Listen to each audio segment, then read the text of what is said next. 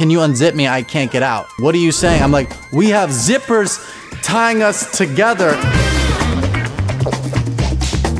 I'm Trevor Wallace, and this is the time I tripped balls in a fraternity basement from smoking too much salvia. This was my sophomore year in college, so I wasn't old enough to drink, and the homie who had the fake ID was out of town or something, or studying some bullshit. But this older guy, he was like a 6-year senior. He played lacrosse. His name was Ethan, because every guy that plays lacrosse is named Ethan. Ethan had like 80 milligram salvia, and we're just like kind of walking around the halls, and he's like, you guys want to do salvia right now? And honestly, like literally, he could have said anything. He's like, do you want to commit arson? Do you want to make mac and cheese? I would have been down. I had nothing going on. I do want to say this wasn't my first time doing salvia. The first time I actually did it, I was in high school, and I did it on top of a hill, and I really liked it. It was cool. I like smoked it, and I felt like the world was spinning. Not like the drunk spins, but like a music video spin where like the edits are really cool. I felt like it was in a music video, but like probably not for a rap music video, because you know, I don't know, maybe an indie rock band. Second time I did it, I laughed really hard and played with a vacuum.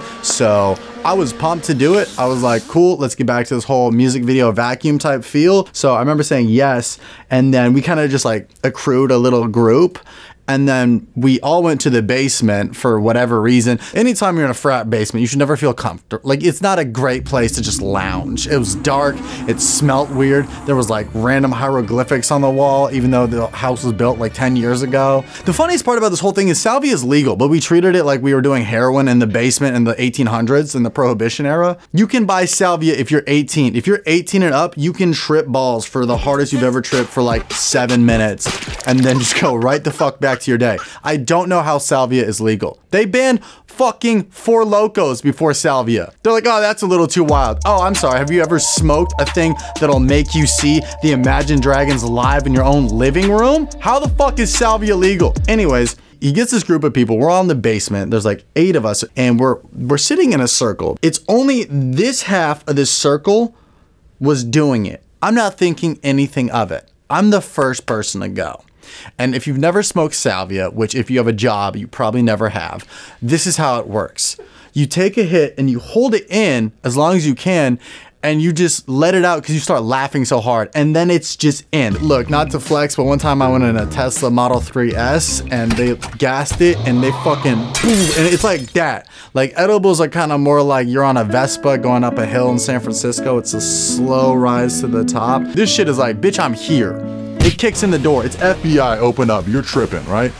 And the last thing you want to see when you're on drugs is people staring at you. That's why the fucking circle was the worst thing you could have had. And then I got 4 people at a circle going, do you feel it? Do you feel it? Do you feel it? And for whatever reason, every time you do drugs, there's always one asshole who's like, does this trip you out? Yes. Your hand looks like Edward Scissorhands is trying to fuck me, bro. Get out of here. And I remember I tried to go to get up. I'm like, let me get out of here. I'm in a basement, but I feel the side of my leg, it's like zippered in. And you know when you say a really dumb reference and you think everybody's gonna get on board, you're like, yeah, man, like I just love having pickles with my Cheerios. And they're like, what? And you're like, that's not a normal thing to do. I thought I was like being relatable to everybody. I was like, hey man, can you unzip me? I can't get out. Like we're all zipped up.